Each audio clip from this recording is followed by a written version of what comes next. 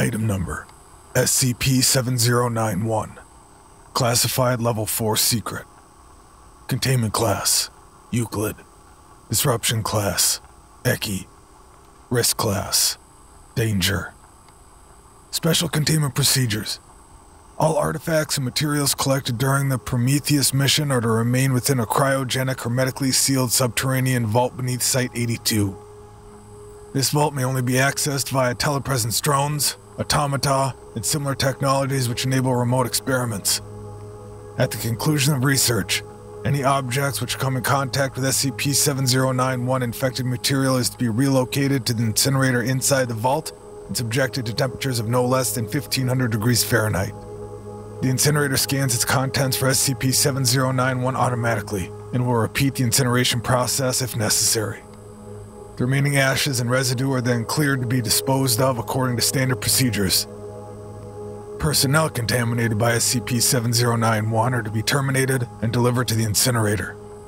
While precautions for anomalous biological hazards have been updated for the Safety Foundation employees, the perpetually evolving molecular alterations of SCP-7091 present an ongoing threat. Furthermore, astronomical reports that suggest the existence of an alien megastructure in the Andromeda Galaxy by civilian scientists are to be discredited. Astronomers reporting such finds are to be administered Class B amnestics.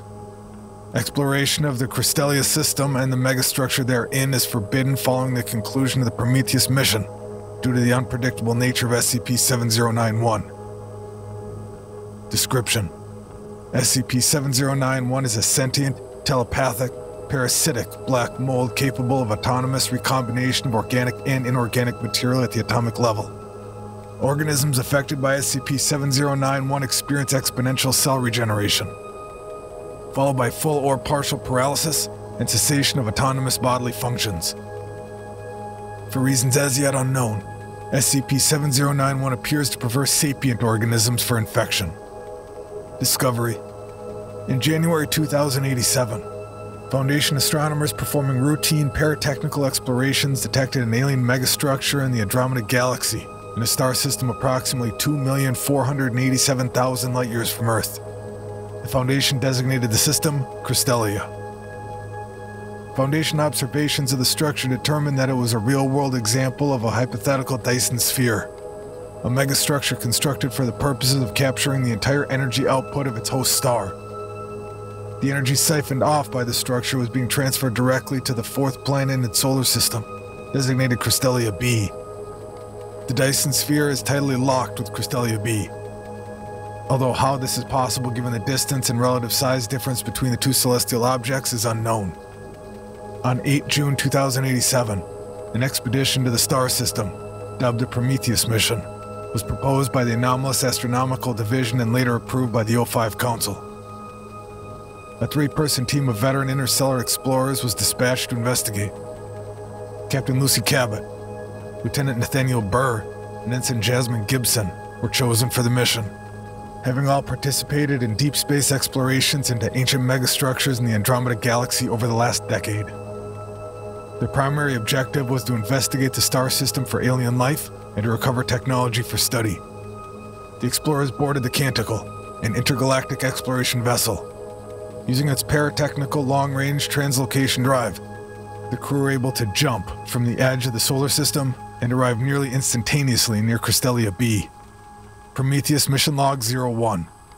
The following recording was transmitted from the team's body cameras to the ship, where it was relayed to Foundation headquarters. Log begins.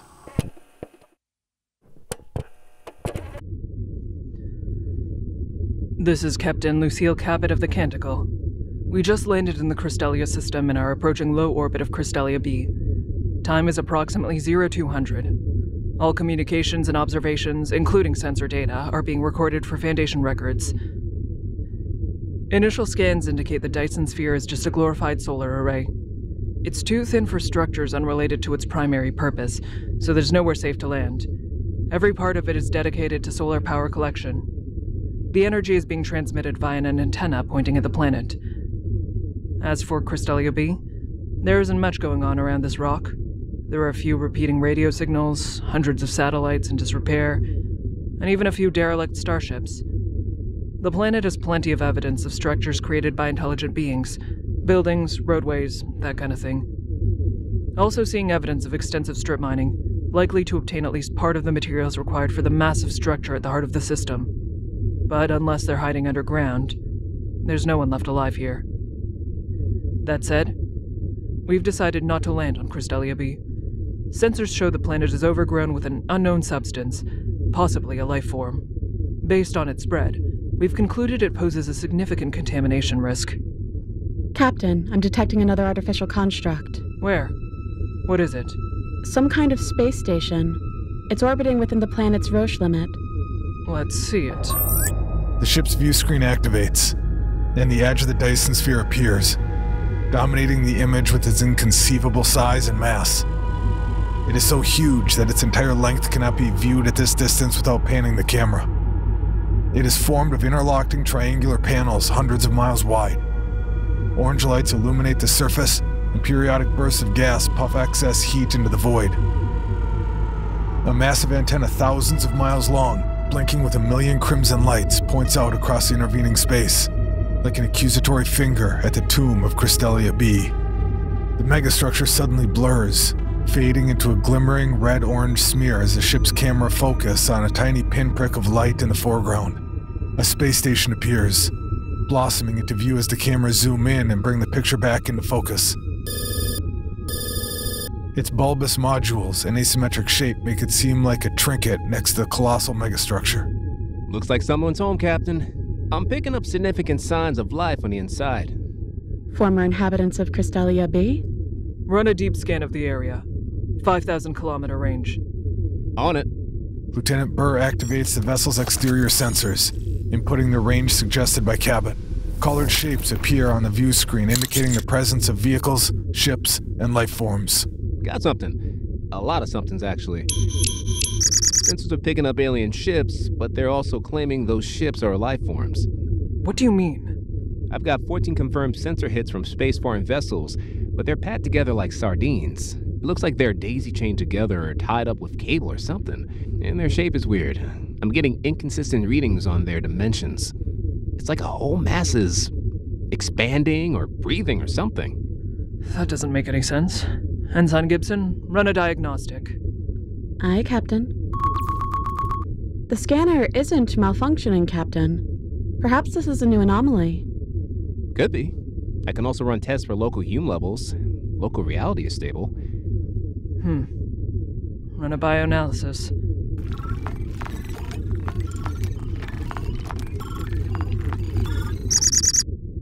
Whoa. That's it. They're covered in the same growth that's choking the planet. It grows in hard vacuum? That's definitely weird. They're gonna want us to check it out, but I don't want to mess with that mass of ships. Docking options? Too much of that stuff on this side. We're gonna have to try port side. Bring us around, Ensign. Copy.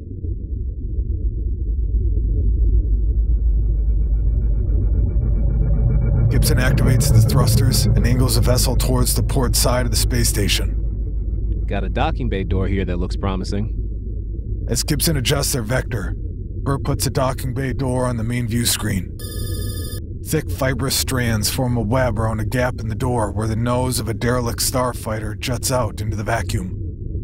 Looks like that ship pushed the door off its tracks. More of that weird organism, Captain, but its spread seems light in this area, relatively speaking. Orders? Cut the bay doors open with the incision laser. Aye. Burr enters several keystrokes on his terminal, accessing the ship's weapon systems. He sets a path for the laser and carefully cuts through the door. Reverse 15 meters. Don't scratch our paint. Gibson gently reverses the throttle, easing the canticle away from the space station. The fibrous web clings to the metal as the laser cuts the door free and it snaps back, slamming against the side of the station. Do we have enough room to land? Aye, Captain. Take us in, Ensign. Gibson carefully moves the vessel inside, sitting them down on a relatively clear section of the deck. Shut down non-essential systems and redirect power to the Canticle AIC. Gibson, set the AIC to try and gain access to the station's computer if it has one. Aye, Captain. Once that's finished, let's suit up and find out what we're dealing with. Gibson, you and I will take assault weapons. Burr, I want you on the flamer in case we need to burn away any of that mess. The crew dons their vac suits and disembarks through the canticle airlock. Relying on their mag boots to keep their footing, Lieutenant Burr takes point with his flamethrower, followed by Ensign Gibson and the captain. It's dark in the docking bay, and they activate their low-light optics. The interior of the structure is abandoned. Large crates of what appear to be rations and medical supplies float haphazardly across the deck. There are 2 large frigates present, bristling with weapons. They dwarf the canticle with their armored bulk. Both are coated in a thick layer of rust and black particulate that sways gently in the airless docking bay. Glad these ships aren't shooting at us. Looks like they wouldn't be able to for long. Agreed. The hulls are ruined. Too shot for deep space. Plus, I don't see repair tools or automatons of any kind. They were probably marooned here. From the ceiling, interwoven strands hang like cobwebs and reach down the walls like tree roots to the floor of the docking bay. What the hell is that shit? Lieutenant? Burr shifts the weight of the flamer on his shoulder and pulls a handheld scanner off his suit. Sending the readings to the Canticle AIC. Okay, got something. Yep, it's the same stuff growing on the ship outside and on Cristolia B. Looks like some kind of fungus or mold. It's not in the database. Wait a minute, scanner's picking up something else. What is it? There are... Holy shit, there are people in there. Within the strands, between the wall and the leftmost frigate, emaciated cadavers of a humanoid alien are fused to the floor. Their skin has been overwhelmed with the mold, leaving them blackened and withered. Elaborate. Well, from what I can see, they've got long limbs, probably twice as long as the average human. Their heads are bulbous and enlarged, although whether they're the result of infestation or their natural shape is unclear. Looks like 4 eyes, a large pair near the top of the head, and a smaller subset on the side of the skull. They're completely covered in mold. Cabot steps forward past Lieutenant Burr to get a better look. Gibson follows, sweeping the area around them for threats with her assault weapon.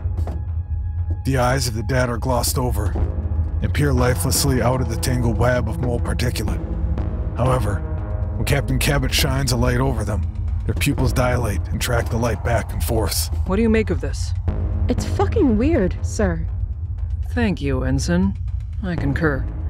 Burr? There must still be some neural activity, given the physiological response. Scanner confirmed it, actually, but it's not limited to the bodies. All the fungal growth is pulsing with signals that could be analogous to neural activity, but unless you want to start poking them with a stick, I can't tell you if the infected are still alive or not. That won't be necessary. Let's proceed. Captain, Canticle AIC reports limited station system access. Backup power can be restored on your command. Do it, Ensign. Bringing power back online now.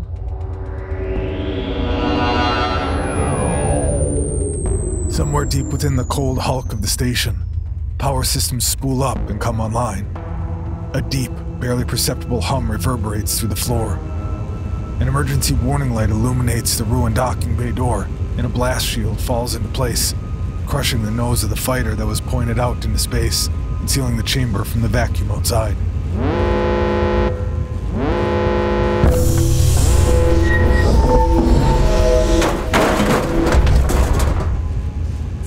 Streams of gas pour into the room from vents in the ceiling as the station life support comes back online. Artificial gravity comes up next. The floating detritus on the docking bay clatters to the floor. Overhead, several strands of particulate snap under the sudden weight of a half a dozen frozen alien bodies who crash to the ground near the crew.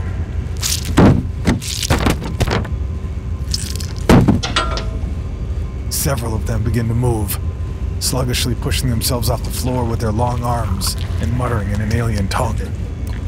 Looks like they're still alive. Is that Kratic? I feel like I've heard that before. Can you translate, Gibson? Patching the audio into the canticle. I'm a tad out of practice with old extragalactic dialects, but okay, you're right. It's a Kratic dialect. It sounds like 3 words. Consume, expand, and grow? Pretty sure that's a mold talking. The aliens climb to their feet. Black spores swirled around their desiccated frames. The crew raise their weapons in response. Canticle, translate my words into the Craig dialect for the sake of our new friends. Stop, or we will open fire on you. Go. The speaker in the captain's suit broadcasts a message, but the aliens do not respond. They step forward, reaching out for the crew with their cold, mold-covered hands. Burr, cook 'em.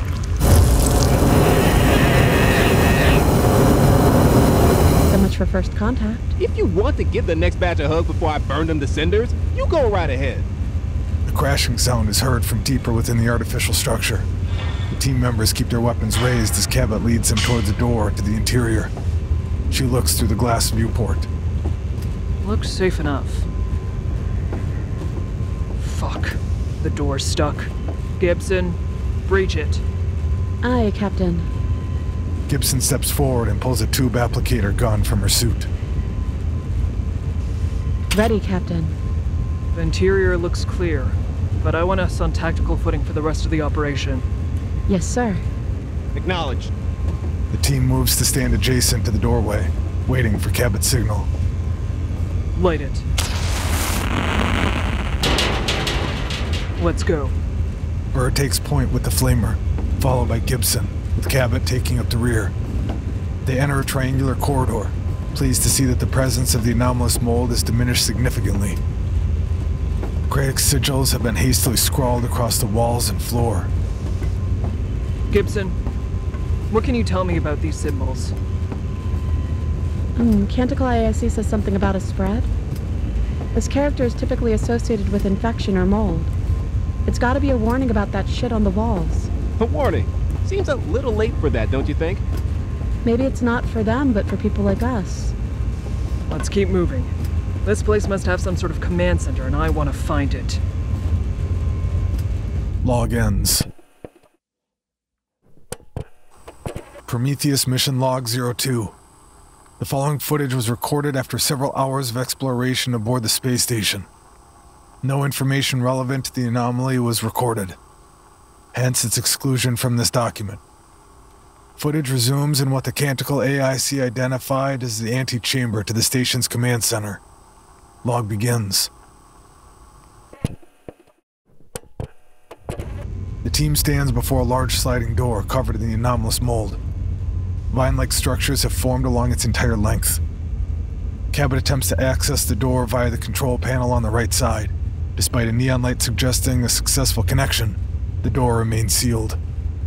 Security in this place is great. So many doors that won't cooperate. Thermite? I'm leaning that way. But I want to exhaust our other options first. Maybe the Canticle can get it open if we find the system it's connected to? The center of the antechamber contains a tall, mold-ridden control pedestal with an inactive display. Lieutenant Burr walks around the pedestal, letting the Canticle AIC get a good look at it through his body camera. Can the AIC access it? I think so. Let's see. Lights within the pedestal turn on, and its internal cooling system activates as the display comes alive. Burr can't read the symbols on the display, so the lieutenant focuses on his own terminal, navigating through the AIC's understanding of its function.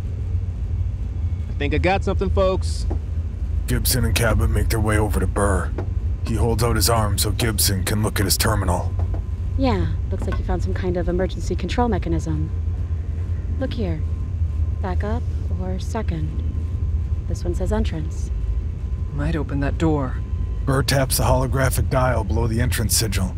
Seconds later, gears and other machinery can be heard turning.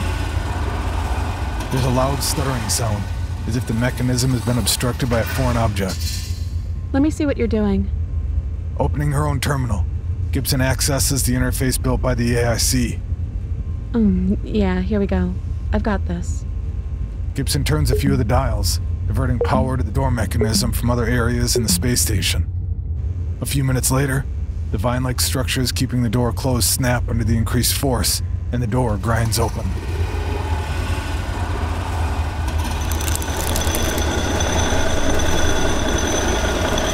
Good work, folks.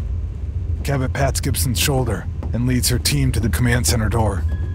The floor is covered with mold, and in far greater concentration than previously observed. I don't recommend we walk in this, Captain. No telling what it will do to our suits. Burn us a path. Aye, Captain.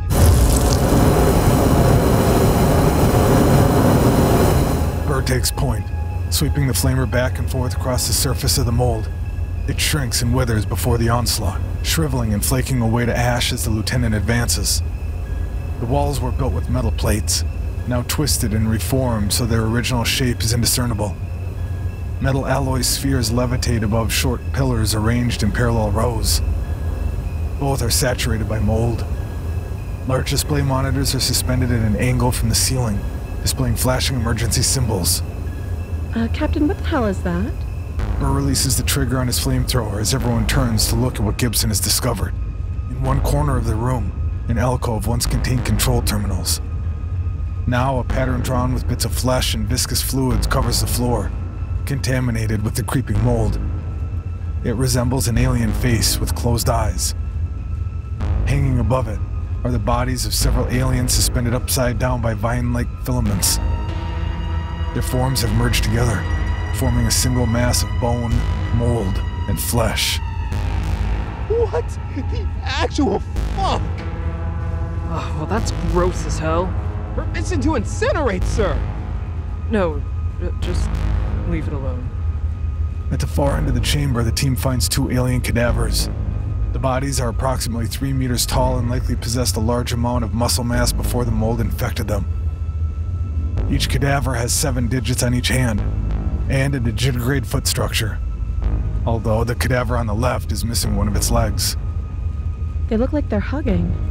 You want to join them, Gibson? Not unless you're gonna set them on fire. One of the bodies turns its head towards the team and reaches its hand out, pointing with a finger. The mouth moves as it attempts to speak. No sound is forthcoming as its speech is impeded by webbed strands of mold blocking its mouth. The team steps back, raising their weapons. Maybe he's hungry. I don't think they want to eat what we're serving.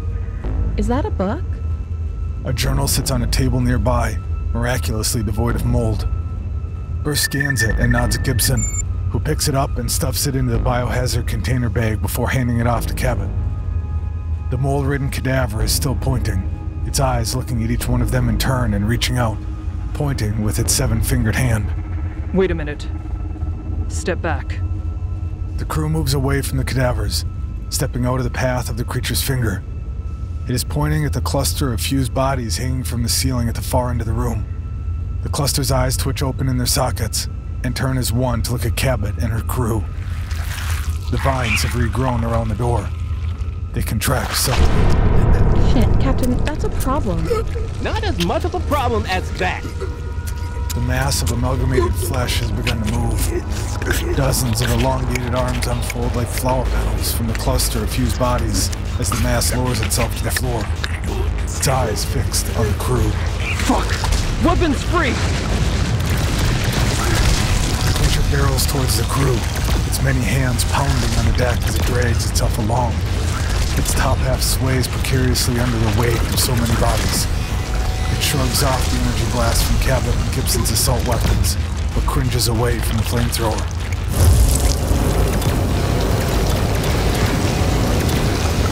Not much ammo left!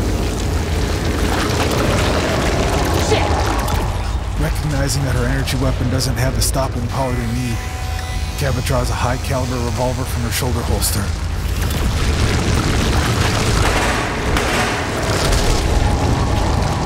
Hurry up and reload, Burr! Come on! Come on! Got it! Burr steps forward just as Cabot fires her last shot. She slams the revolver back into its holster and raises her energy rifle again just as Burr steps forward and baptizes the monstrosity in fire.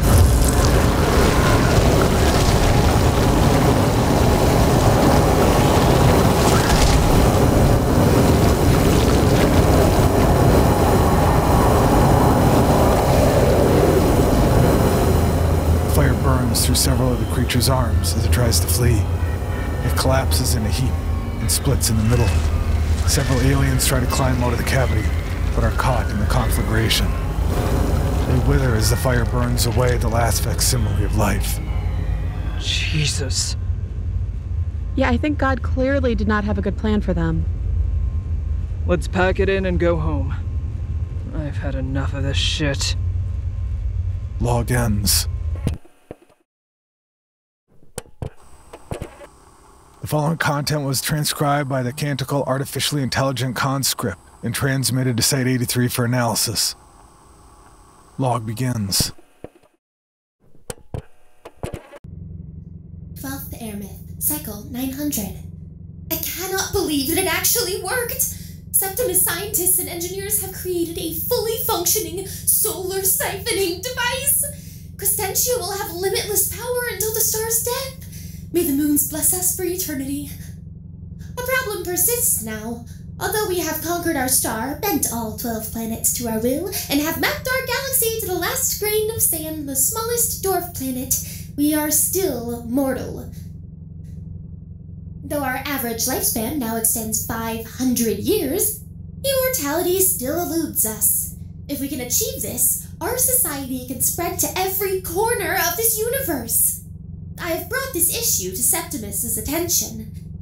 He seemed upset at first at my insistence that we divert resources to this pursuit, but he was easily persuaded to let me undertake the endeavor to attain eternity for our people. Together, we will conquer the universe! 19th Air Myth, Cycle 900. While cyberization and digitization offer some solutions, I find them unsatisfying. Cyberization has allowed us to increase the longevity of a normal creation by 15% at the cost of routine maintenance and regular replacement of machine parts. But digitization feels like a form of death in and of itself. Septimus has assigned a team of experts to assist me. One is a cyborg named Alf. They suggest abandoning cybernetic augmentation for powered biotech. I'm not convinced this is the solution, but incremental steps may be needed before we fully solve the problem of death. May the moon bless these wayward explorers. 45th Air Myth, Cycle 900. The first powered biomechanical creations have received their augmentations. Alf's designs are sound, and I expect life expectancy for these ones will improve considerably. I wish I could join Septimus aboard the space station, but he says my place is here on Crescentia, in the lab, working on a solution to ensure the perpetual survival of our species. I miss him. I hope he visits me soon. May the moons guide us to immortality. 3rd Haleth, Cycle 950. 50 cycles have passed and we have made only small improvements to our initial gains. Alf has been a tremendous help, but we are at a loss as to what we should try next. Genetic experimentation has long been taboo among our people, but 45 cycles ago we began experimenting on the genetic code of newly hatched creations, isolating the gene sequence that causes our inevitable biodegradation and removing it. The children appeared normal at first. They aged and developed quicker than one would expect, with their metamorphosis occurring during their 30th cycle as opposed to their mid-70s. However, despite essentially removing death from their genomes, each child experienced rapid cellular degradation at 42. None from our trial made it to see their 45th cycle. I am heartbroken. Never in all my years did I think I would be responsible for the death of so many children. Septimus took a short reprieve from overseeing the solar siphoning device to deal with the parents himself. I never saw any of them again. Alf assures me that we are approaching a breakthrough. I hope they are right. I wish I didn't have to make these sacrifices, but it has become clear that I can no longer avoid them. This is for the greater good.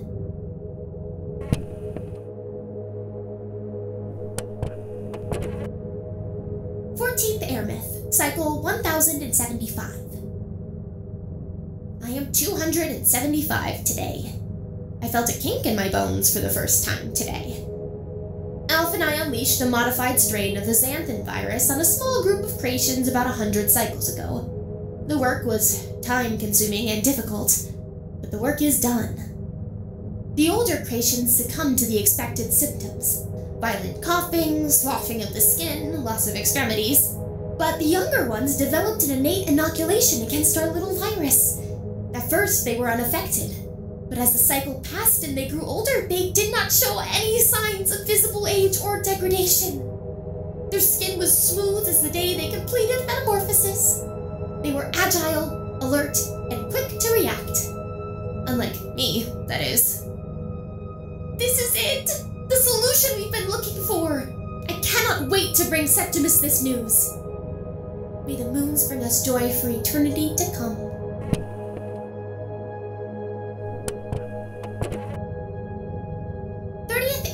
Cycle 1075. Alf and I brought one of the xanthan-infected Creations with us to meet Septimus. They are immune to solar radiation, and this one, in particular, actually favors space travel. Septimus was pleased with our work. When we returned to Crestantia, however, our companion became ill immediately. They complained of headaches, body soreness, and complained that its organs were being crushed under the gravity of our planet. Although they were rushed to a medical facility, they passed away shortly after. My research has concluded that the change in gravity and atmosphere had unforeseen side effects on the physiology of those affected by the modified xanthan virus. For all intents and purposes, those infected with the strain are not able to leave Crestantia, or any planet, and return without disastrous consequences. This is a massive setback, but one we can recover from. I am close to a breakthrough. May the moons guide us.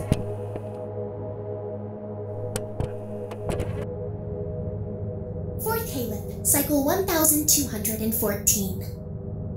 Septimus grows old. His working days are nearly over. I, too, am getting on in my years. I should have offspring by now, and they should be rearing the next generation of Creations into life. And yet, here I am with Alf, stuck in the confines of this infernal laboratory, trying to understand why I cannot release us from the binds of mortality. I am 314, and I have accomplished nothing!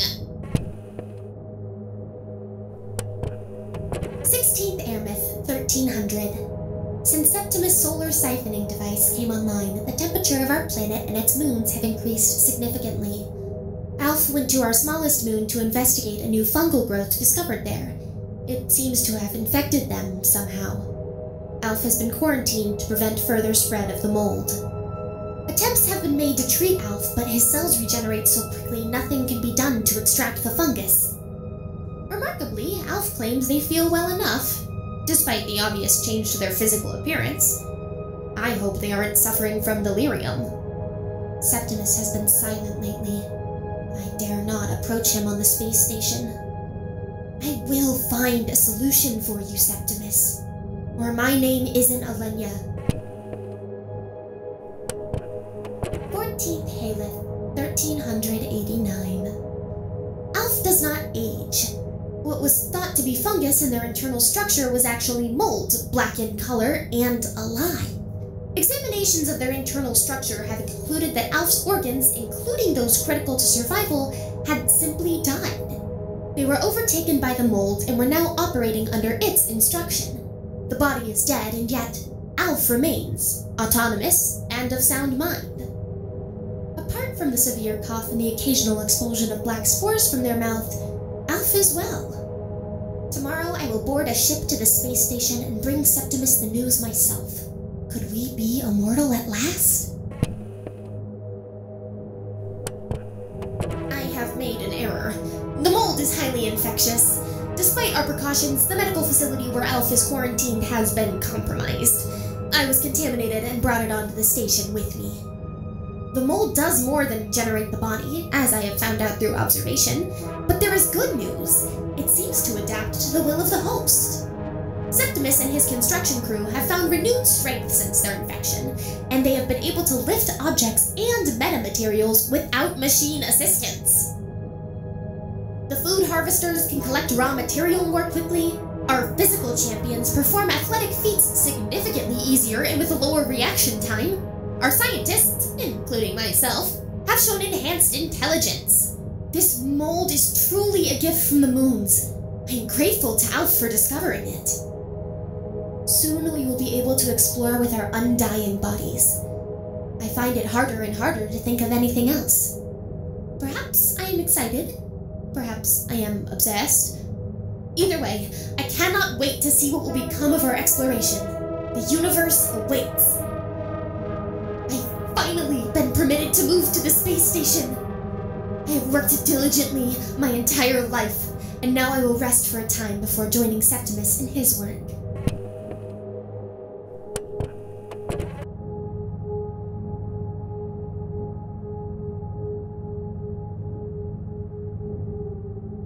Airmouth, 1450. My mind wanders sometimes. My thoughts are my own on most days, but every so often I find that I am absent from my body. It is as if my body is acting on its own accord in these moments when I am not there, but I cannot confirm this on my own. Alf claims to have felt the same way. No one else that we've talked to has, though. Perhaps it is the stress of expansion that is getting to us. Every time we try to conduct tests on ourselves, though, we find that the same circumstances occur. Recording devices that we set up are dismantled at our hand. Outside observers lose interest and leave once testing begins. I heard it today. The voice. It was telling me to grow, to expand, to consume. It is a base thing, one that stems from a place I do not wish to know of. My mind fights for control, but the battle is harder with each passing cycle. There are days when I cannot see my environment, and all I see is the mold. I can feel it growing slowly in my internal anatomy. I can feel the fuzzy pricks of cilia behind my eyes and my teeth and beneath my scales. I wanted to ask Alf if they had felt the same symptoms as I, but all that came out of my mouth was growth. The Creasmans all look the same now. Their eyes are black and fuzzy. Their scales are made of cilia. Their bodies are made of mold. I can hear them talking to me, though their mouths do not move. They whisper into my ear about the darkness, about the hunger, about the spread. I do not want to go into that dark place. It's spreading at alarming rates. It covers a quarter of the planet now. Septimus is building automatons to help pilot a ship into deep space. There are not enough of us to escape the mold. It will grow. It will spread. It will consume. There is no stopping it. We are immortal. We are one. My thoughts are hardly my own anymore. I can hear the thoughts of my people echoing in my mind more intensely now. It is overwhelming at times, but there are moments where their voices are quiet. It never stops, though. The voices, that is. They cry and blame me for their suffering in this collective consciousness. They want freedom. I cannot give them this. I am always hungry.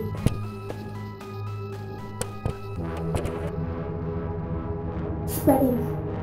Infected on space station. My hands hurt. My mind hurts. Can't control myself much longer. I am fun. I am everything. I am everywhere. I am Prespentia. I am the moon. I am myself. The hunger is excruciating. I ate a Creasman, absorbed their body into mine. I felt full. I must eat again. The spread. Growth. The universe is a morsel, and I am a predator. It awaits my consumption.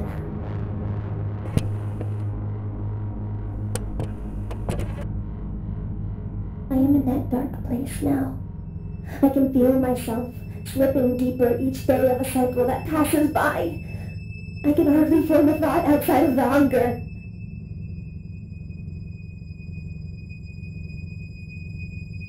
Someone, please, save me.